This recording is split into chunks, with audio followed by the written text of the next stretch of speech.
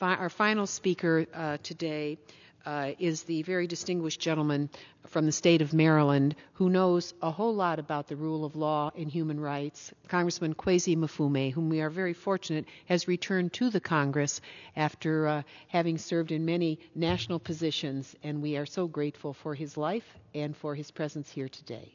Madam Chair, thank you for your overly gracious set of remarks. I appreciate them, and I appreciate also the opportunity to join you and the others in our discussion about the Ukraine. We're all here, obviously, because of the situation in the Ukraine. And this comes at us from different ways. I initially got involved when I came back, Madam Chair, to the Congress because of a gentleman by the name of Roman Goy in my district, who has watched these situations with the Ukraine going back to 2014 and beyond, and who felt sort of helpless.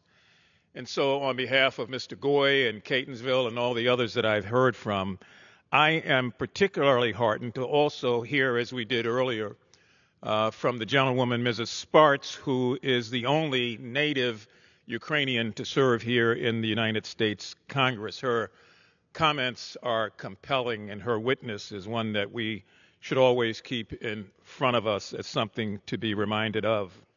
In 2014, the Russian government, following the same script, has decided, or did decide then, to have similar troop movements, similar weapons buildup, and a similar effort to invade. And even though the talk then was that we were not invading, as they said, we know what happened. They invaded the Ukraine.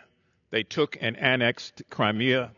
And so the fact that President Biden and others have stood up, we want to also thank all of our European allies for banding together. The North Atlantic Treaty Organization was formed just to be able to prevent things such as this. People who say, well, why is this important?